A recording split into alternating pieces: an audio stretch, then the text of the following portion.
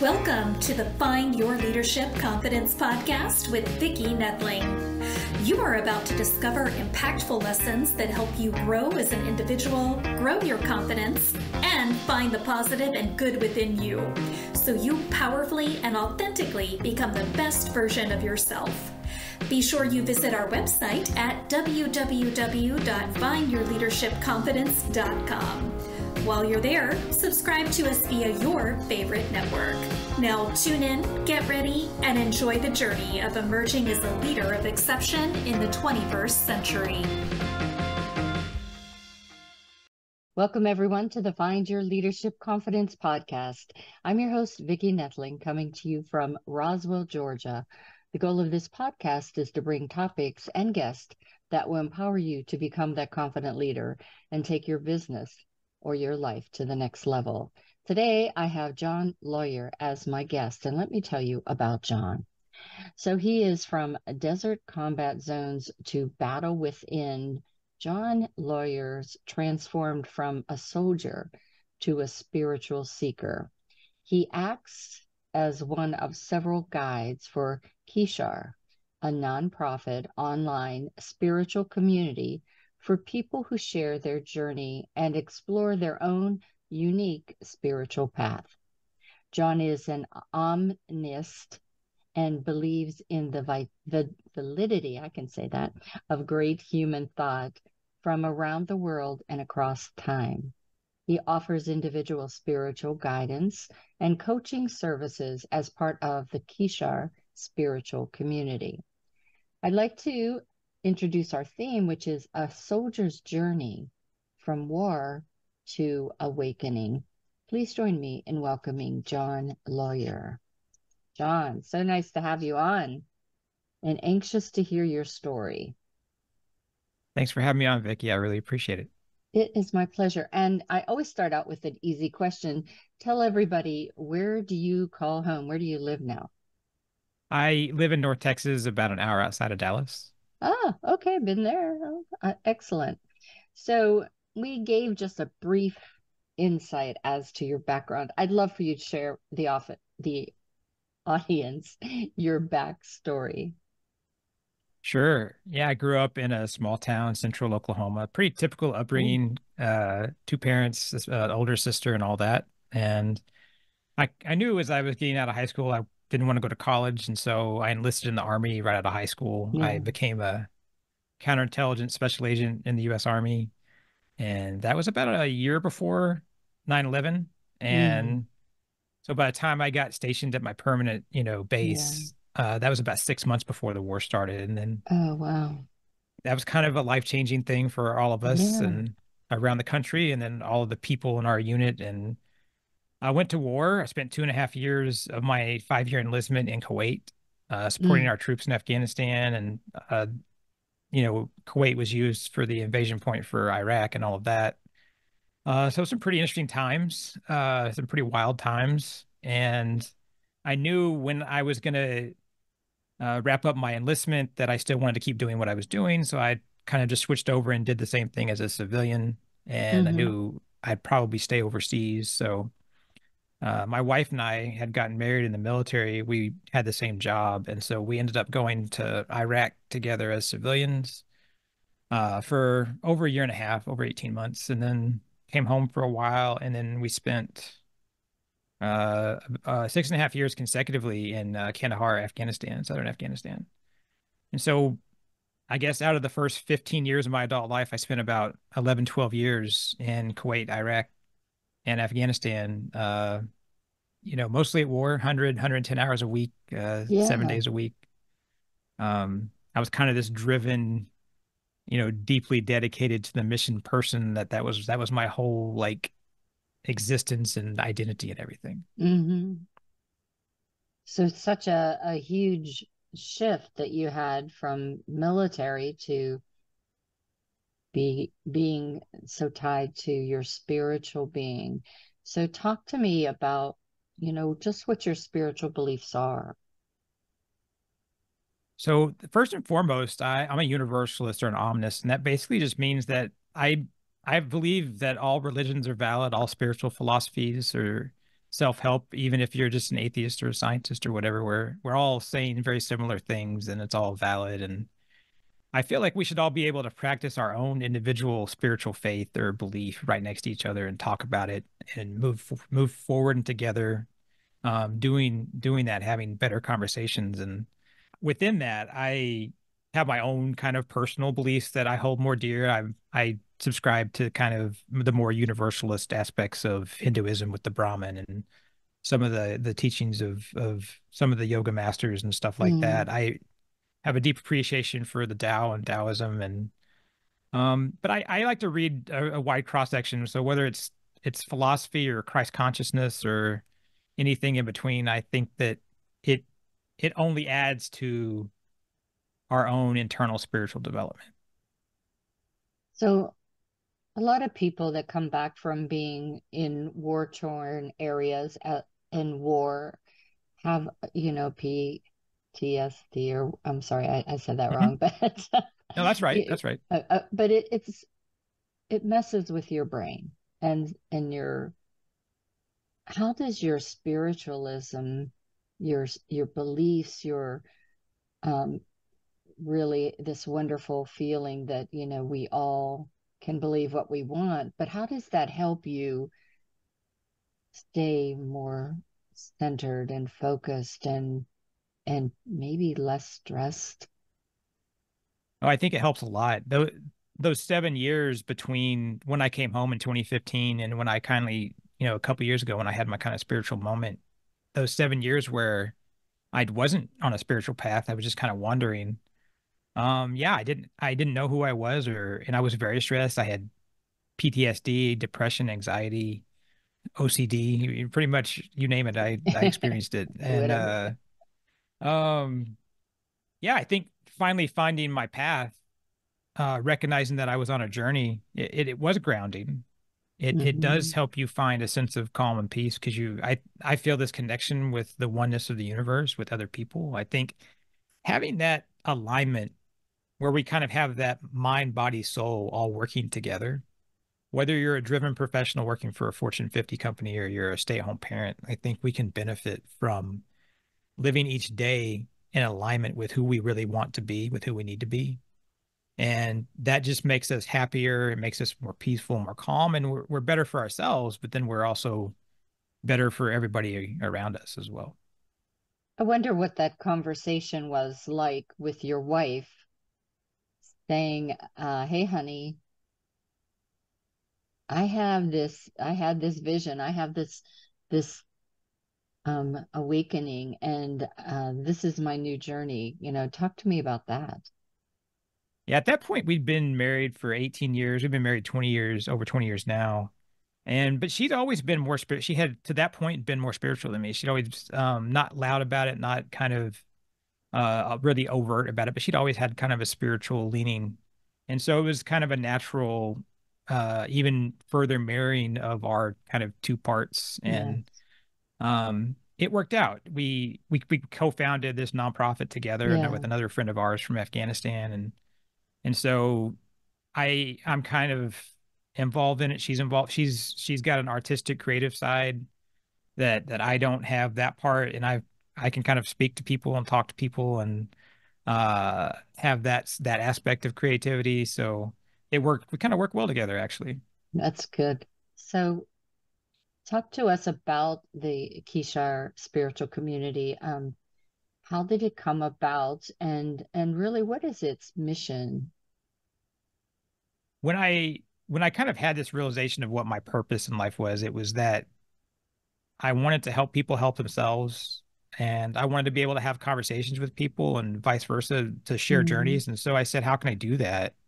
And I felt like there was room in this digital age that we live in for authentic, meaningful connection, like just like you and I are having a conversation right now. I feel like we mm, could do this online, right? Like, so I wanted to create a place where that could happen, where we could, have text chats and type and offer uh advice, guided meditation, affirmations, journaling mm, prompts, stuff where people can build their own spirituality, find their own path, but have assistance and help along the way, and they can kind of decide what they want. They don't have to take any dogmatic, no, like in your face. It's got to be this way. You decide what works best for you and what's empowered within you. So I wanted to create something like that that was warm and safe, and wasn't this big giant thing like Facebook or Instagram. It's a smaller, kind of more separate thing that is just more natural. So you are a spiritual seeker, but you're also a spiritual guide and coach.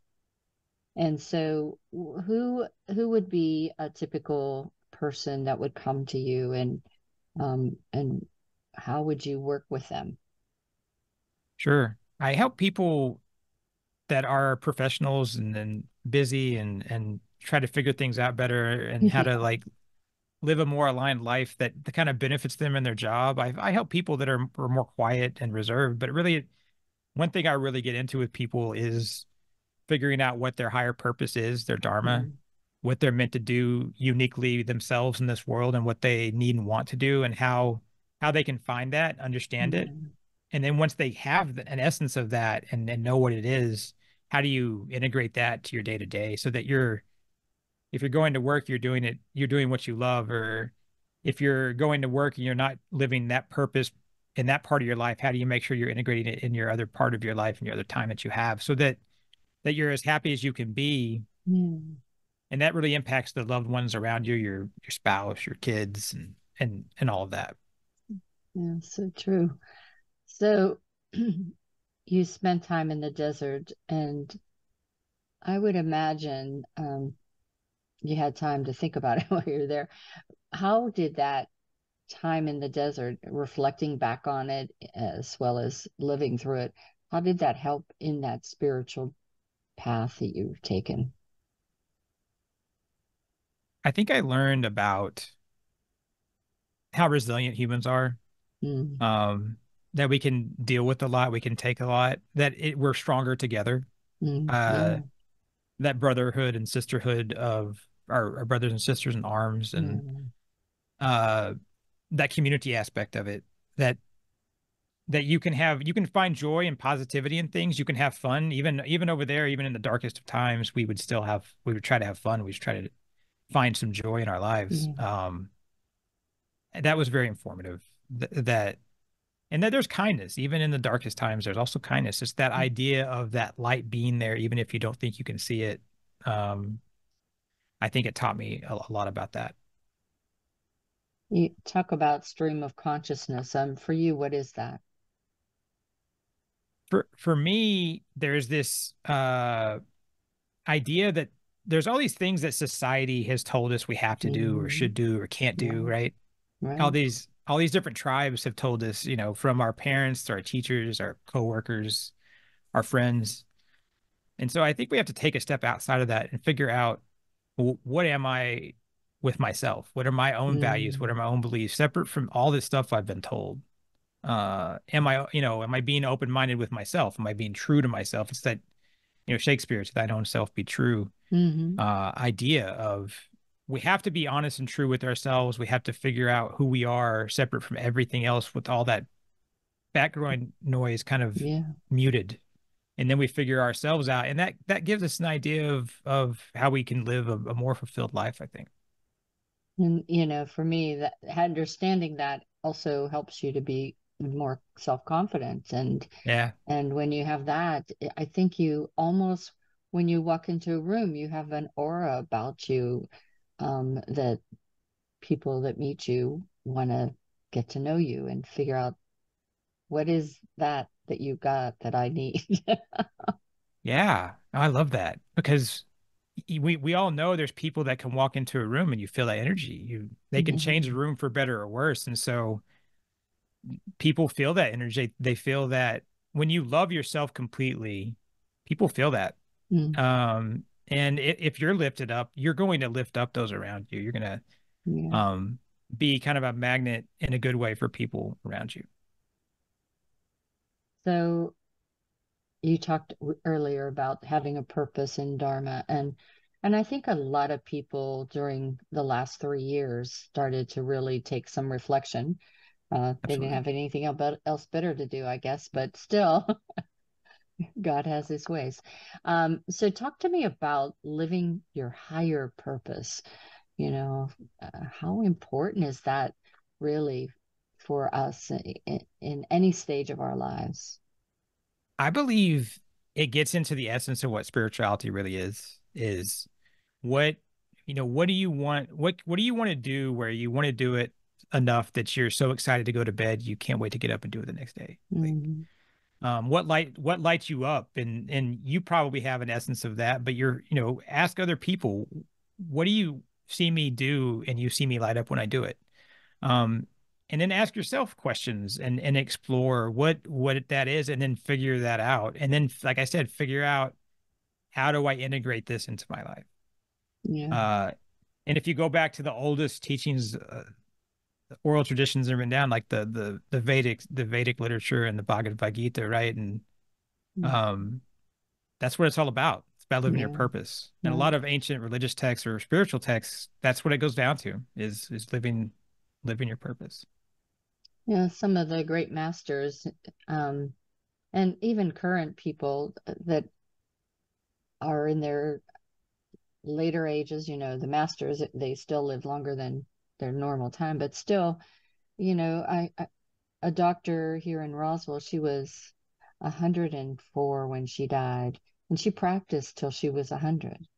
And I just think that so many people, their idea of retirement or um, having uh, less less to do, I guess, is a great thing. But when you start to forget about your purpose, if you don't have a purpose, and that purpose may be just to volunteer, to help others, Right.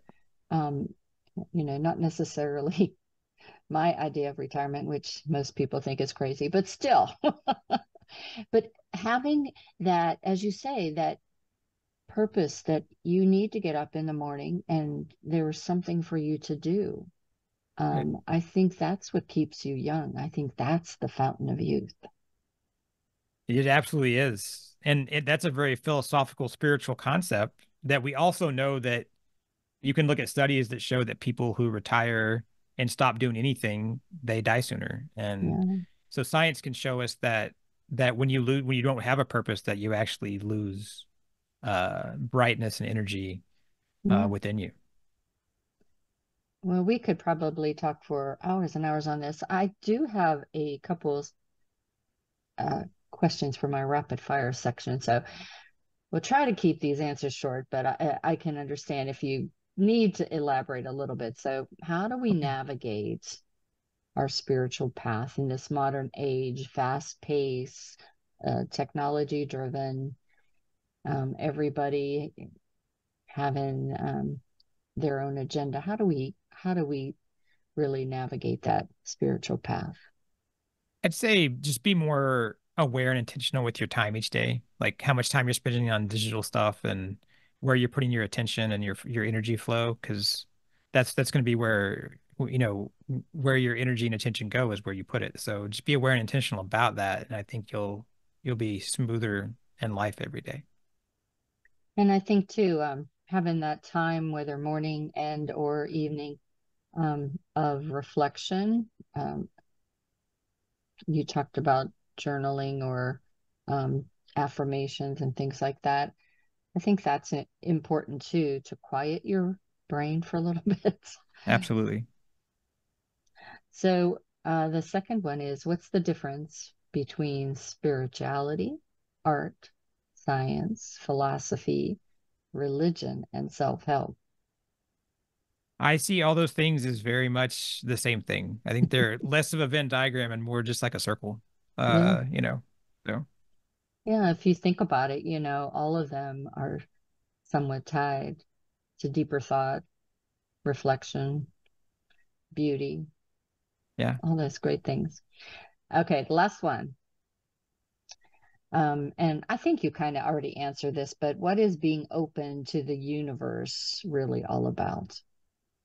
You know, the universe will send us what we need always. Mm, And we have to be open to receive it. We have to be prepared for it. Yeah. It might not be saying us exactly what we thought in the way that we thought. So be open to it so that you're ready to receive the best things that it's sending out to you. So very good. All right. So it's time now for me to share my screen. If you all have enjoyed listening to John and all the things that he shared today and want to contact him, I have his contact information. As always, if you're just listening, you should have had a paper and pencil from the beginning and taken notes. But if not, go get that right now. And I'm going to share my slide.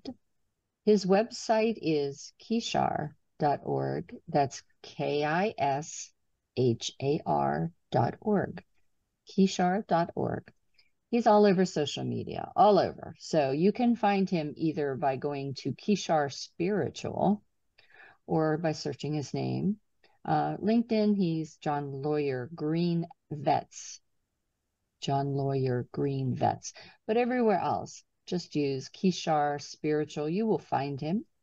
YouTube, though, he is at Peace on Your Journey. That's at Peace on Your Journey, initial caps for that. I'm going to turn it over now to John to talk to you about things you'll find on that website, any areas in the social media that you should probably take a look at, and also what's out there on YouTube at Peace on Your Journey. Go ahead, John. Yeah, we're probably on Instagram more than most, so they can find us there at Kishar Spiritual, like you said. Our YouTube's pretty cool. We have useful videos on just how to live a more peaceful, calm, and fulfilling life. And we have videos every Sunday on your spiritual journey, and we have every Wednesday on a spiritual philosophy self-help book. And so twice a week we have videos. Check it out, and check out our website if you want to get in contact. So I see guided meditation all on your website. Is it a regular time of day that you have that, or? We post some daily meditations, and we also offer some guided meditations as for members and stuff. Excellent. Well, John, it's been just wonderful chatting with you. I love what you're talking about, and you know, for people who are still searching, why don't you check out, see if anything, to just get some peace and focus in your life, and again, help to find your purpose. Absolutely. As always, I remind everyone that life is a journey, and it's up to you to enjoy the ride. This is Vicki Noethling, signing off. Thank you for tuning into the Find Your Leadership Confidence podcast with Vicki Noethling, where we share impactful lessons that help you grow as an individual, grow your confidence, and find the positive and good within you so you powerfully and authentically become the best version of yourself. Remember to visit our website at www.findyourleadershipconfidence.com and enjoy even more great episodes like this one. Again, while you're here, subscribe to us via your favorite network. We look forward to seeing you next time on the Find Your Leadership Confidence podcast.